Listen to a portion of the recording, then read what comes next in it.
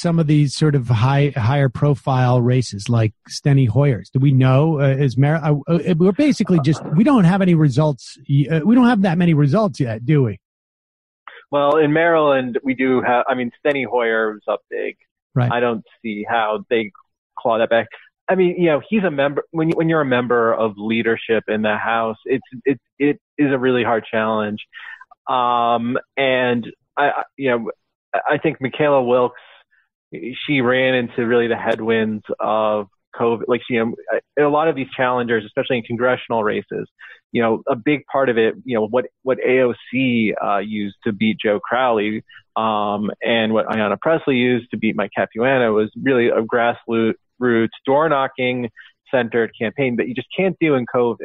But in these, in state legislative races, on the other hand, it's a lot easier to make a difference. It's a lot easier to access the grassroots. Like in Philadelphia, Nikhil Saval, who is ahead big on incumbent Larry Farnese, he had a very extensive digital and mail program that was aimed at, it's a smaller segment of voters. And so it's a lot easier for something like that to catch on than, Michaela Wilkes. She just had a much bigger district without the ability to really run the grassroots campaign she wanted. So it's just, it's very difficult to knock off an incumbent with that in a pandemic conditions. That's going to be a big dynamic, right? I mean, I feel like we had, as far as I can tell, the deepest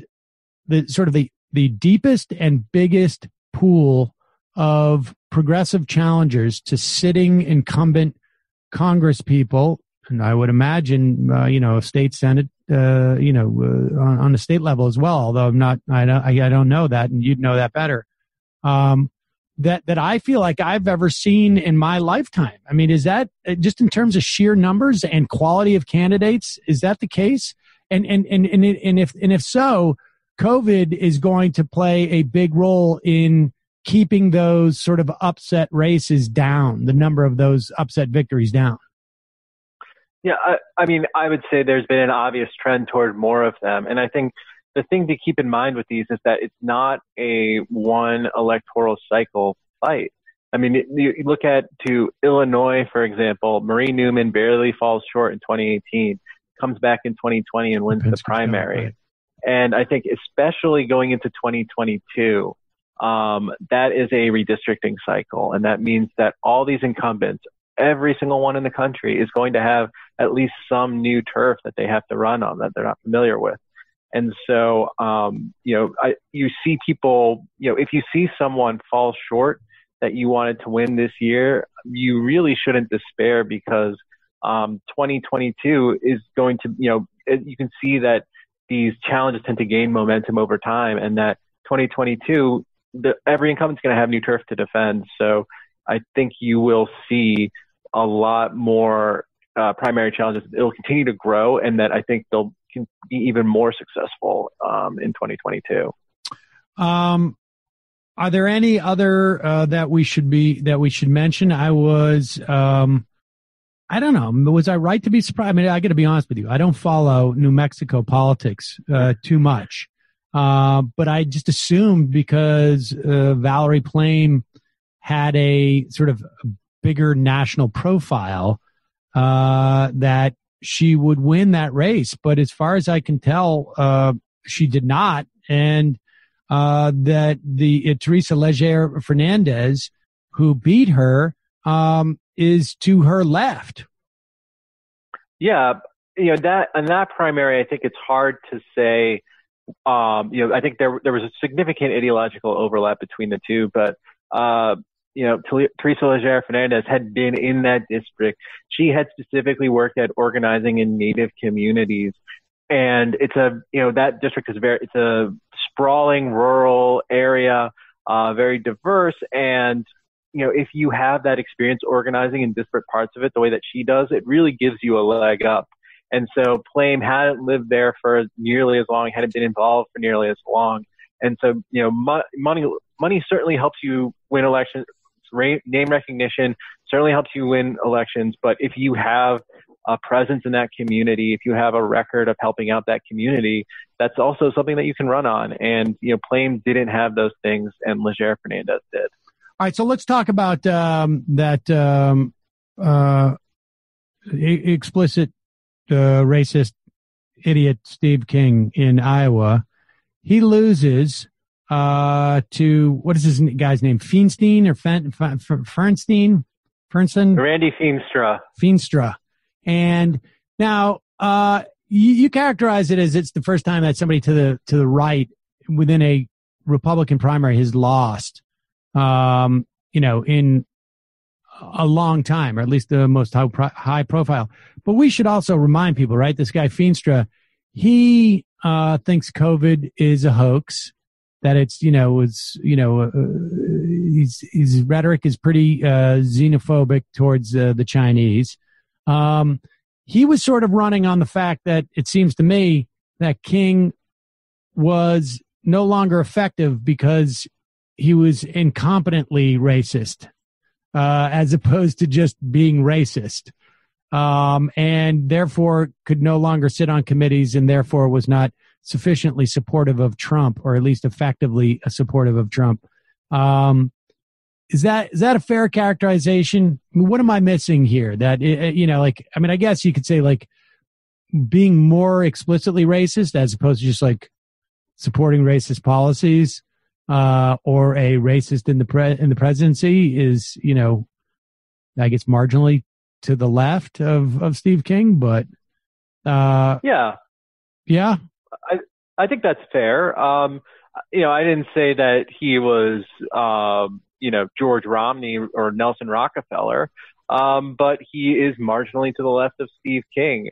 If you look at that race, it really, it wasn't explicitly about King being too conservative, but it's kind of hard to, I'm not a big fan of ignoring the subtext.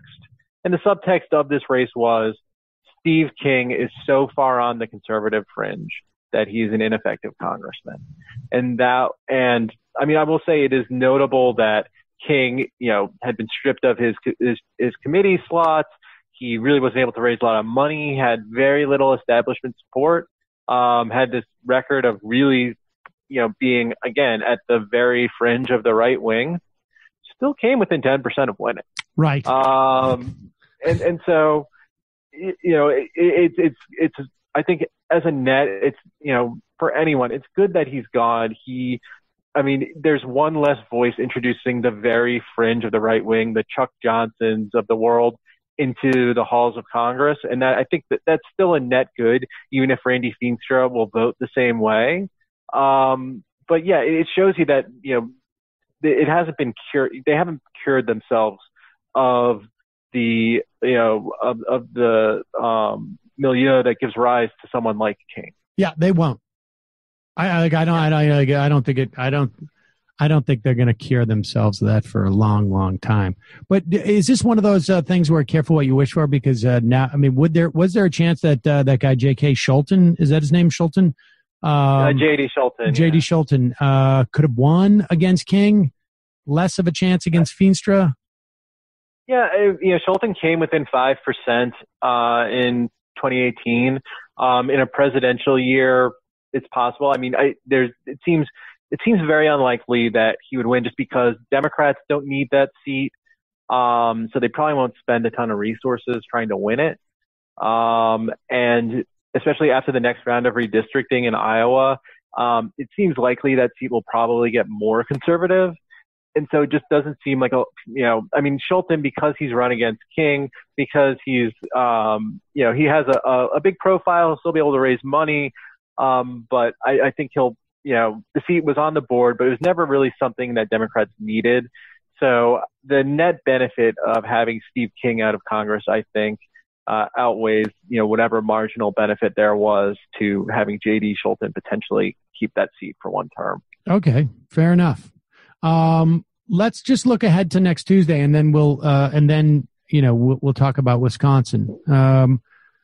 What do you got about next Tuesday? Next Tuesday is another big primary day, but I imagine it's going to have the same sort of it's going to land with a big splat and we're not going to really know the results for some time in certain instances, right?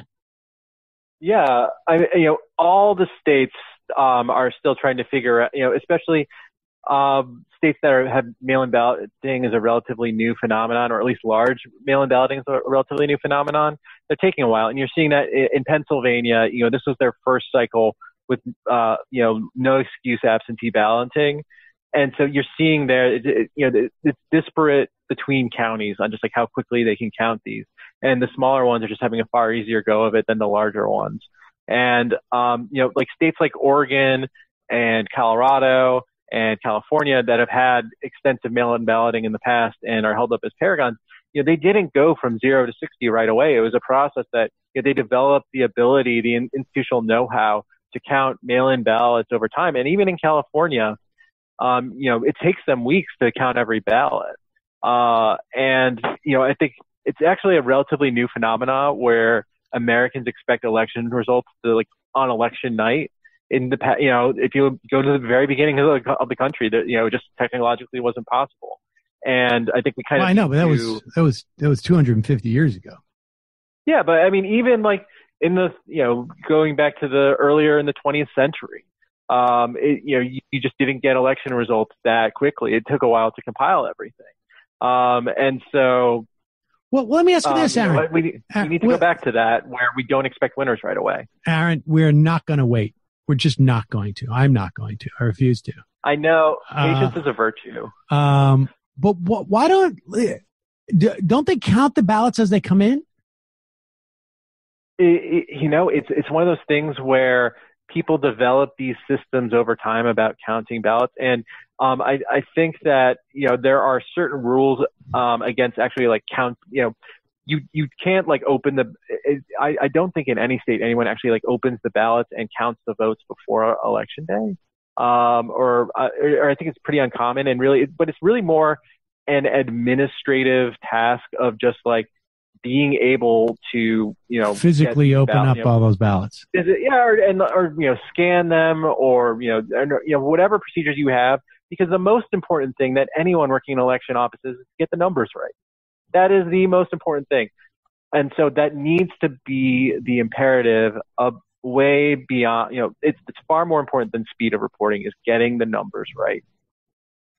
I think speed more important than getting the numbers right. I just want to know it. Let's find out. I'm joking, of course, Aaron. I'm a little cranky.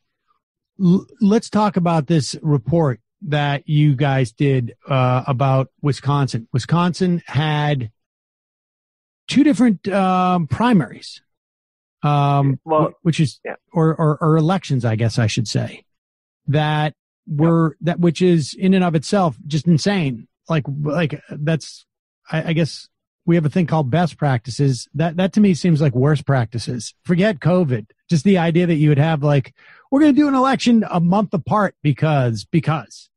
But talk about why that's the case, and then what that provided a sort of natural experiment too, didn't it? Or at least some, I guess, maybe a research project.